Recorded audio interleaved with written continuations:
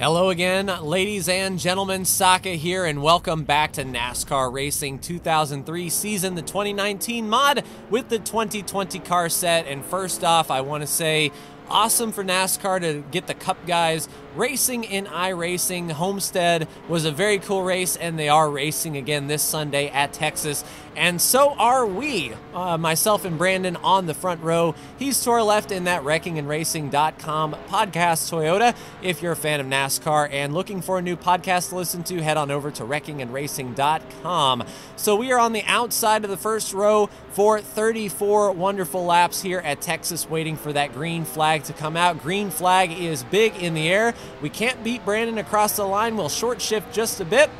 I believe we've got a clean start. Brandon there on the inside. We got Kevin Harvick behind us and driving through turn 1 and 2.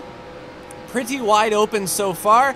We'll get that run off the high lane, see if we can clear Brandon down the backstretch, and indeed we can. It's a tale of two ends of the racetrack, much like Charlotte and Atlanta. I struggle a bit going into turn 3 and 4. You can see Brandon got that big drive to our outside, looking outside. We'll lead lap 1, however, so that is some bonus points in our back pocket. But Brandon fighting hard on that outside lane. Looks like cars behind us are getting single file as well. Kevin Harvick leading that charge, and possibly Tyler Reddick there, continuing his good season. Speaking of good seasons, we're having an okay season. Still looking for that first win. Brandon has 2 at this point, and we're still looking for win number 1. And Brandon fighting hard on that outside, looking for win number 3. So we will need to pit. We'll be looking at about the halfway mark, so lap 17 or so. Really loose on the bottom of turn 1. Texas, even with this repave, is extremely loose on the bottom, and Brandon gets that charge to the outside, running side by side. We'll get into the bottom of turn 3. I think the bottom is okay, but Brandon really powers to that outside, and he is going to get us cleared off into the dog leg. Brandon will lead that lap there. We'll try not to fall into the clutches of Kevin Harvick, and we will roll turn 1 and 2. Now, in practice, I've noticed that we are much better than Brandon in turns 1 and 2, and we're showing our strength down there at the bottom, and then he will get us in 3 and 4. And quite frankly, I would like to be better on this side of the racetrack coming to the line. If the start-finish line was on the backstretch, then I'd feel really good about our chances, but Brandon gets a really good drive through 3 and 4, and gapping us just a little bit as we are gapping Harvick.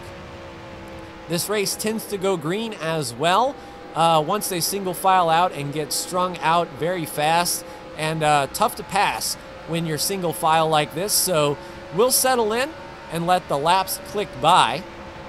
As long as we can continue to gap, Harvick will be okay. Looks like the 3rd, 4th, and 5th place cars are still in a little bit of a pack, and single file out back, and Brandon is starting to pull away. Looking really strong here at Texas. He drives in hard, though, in turn 1 and 2. We'll definitely get him here. I don't know if he just got loose and washed up the track. It looked like he bottomed out quite a bit. And, of course, when your splitter hits the ground, you lose pretty much all of your control. So put us back to the point, and he's dropping back towards Kevin Harvick. I don't know if Harvick has anything for Brandon. In fact, he may be right back up to our rear bumper in a few laps' time.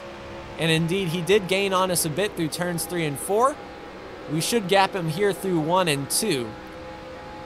But it's only going to be a matter of time, but I'm not going to stress it too awful much. Pit stops have to rotate through, and with a 4-tire change or possibly a 2-tire change, strategy can be thrown into the mix. So we have some options. We do have to fill up quite a bit on our fuel tank. So probably 4 tires is going to be the way to go. And as long as we don't get damage or stuff it into the fence like we're trying to do here, we'll be able to get off on pit road just fine. The car is interesting for sure. Very loose to start. Once the pressures come up at about this point, the car tends to drift to the tight side. And with this being a modded racetrack, the line is very particular on where the grip is. Down here in turn 1 right, below that seam, you can see on that bottom lane is where all the grip is, and if you don't stay on that white line, you kind of push up. Turn 3 is still a bit of an enigma for me. Driving in too hard, arcing it in too late. We're maintaining our gap okay. Well, I say that, and here comes Brandon with a head of steam. We'll see if he looks to the inside. No, he looks to the outside. We'll give him the outside lane if he wants to take it, and we'll see if we can do a better job hitting that white line. We did a much better job through that turn, but the car got a little bit loose on corner exit. So still, as these pressures come up, it's a little bit on the free side. That was a little bit better turn 3 for us. It's just all about how quickly you can get back to the gas, how hard you can get back to the gas, because you carry all of that speed down this front dogleg and into turn 1. Yeah, this is a much better entry for us here on turn 1. We'll keep our left sides right under that seam, and that's where we get all of our power from. Just launching off the turn, getting out to the wall, rounding up that corner as much as we possibly can. And on the bottom, you can hear Brandon scraping in the background. We're washing up just a bit. Brandon is glued to that inside. He didn't get that monster run. Perhaps he's getting a bit aero-tight back there. Not able to follow us in our tire tracks completely without washing up. It's a game of cat and mouse right now. And the AI are not a part of it, which is surprising. They were wicked fast in qualifying. So I was expecting a little bit more of a charge from our artificial intelligent counterparts, but not running that intelligently today, it seems. Either that or myself and Brandon are glued to this racetrack. Almost like he is glued to our bumper going into turn 1. We'll wash up a bit. We drove in a little bit hard, so we didn't check up and run ourselves into him. And turn 3 and 4, we'll see if we can figure this side out. He really keeps it planted. It's almost like he stays in the gas for much longer than we do, and he can get that car to really rotate on the bottom and carry all that speed down. He's right there on our bumper, doesn't make a move, stays in line as this race wears on. Still plenty of time to go. And we'll be mindful of these laps as they click down. Once we reach the halfway mark, we'll be looking for pit road. We'll start braking right there at the Texas logo in the middle of 3 and 4, and you can see the 3-2-1 marker down on the bottom. Brandon right to our rear bumper. We're right on the bottom. We don't want to Dale Jr. this thing and plant our left front in that grass and just explode.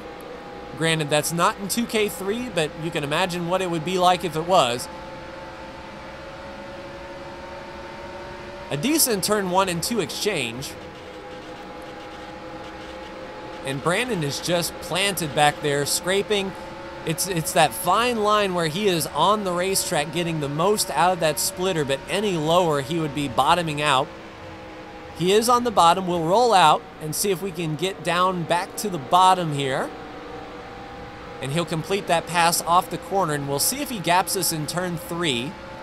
He gives us the outside lane. Comes up to block. Okay, I see you. And we'll see if he stretches it out here.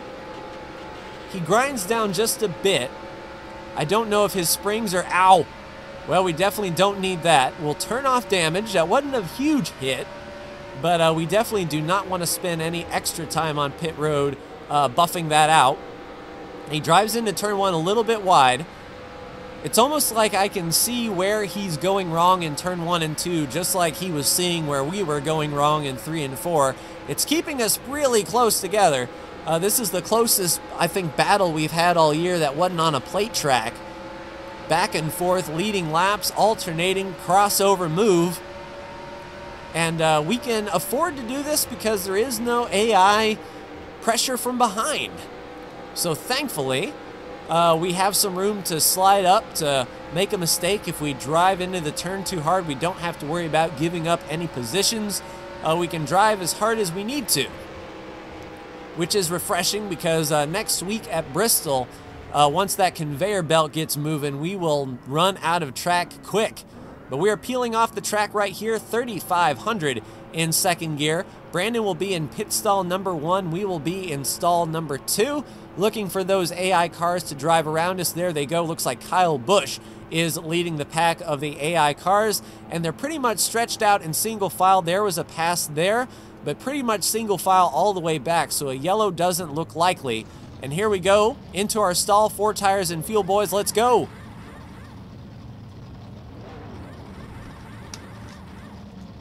Right sides are on. Brandon is still trying to get into his pit box. Now his right sides go up. That's going to be a massive advantage for us, but we are going to have to drive around, dump the clutch just a bit, and around we go. And Brandon's service is just now getting complete. So he came in just a second behind us, and he is going to leave maybe 5 or 6 seconds behind us. A costly mistake overshooting, and on these modded tracks, the pit box can be pretty narrow. So if you're over just by a millimeter, the crew just shakes their head and goes, nope, not going to do it. But what we are going to do is go to the outside of these cars. They will be looking to pit as well. Around the 38, washing up, have to roll out of the gas really bad. John Hunter Nemechek sort of blocking our way.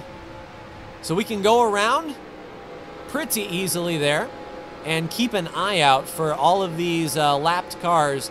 Well, cars that have put us a lap down, but making up time. Fresh tires are very, very good here at Texas. As you can see us pick them up and lay them down. We're going to give these guys a wide berth. Here comes Eric Jones down to pit road.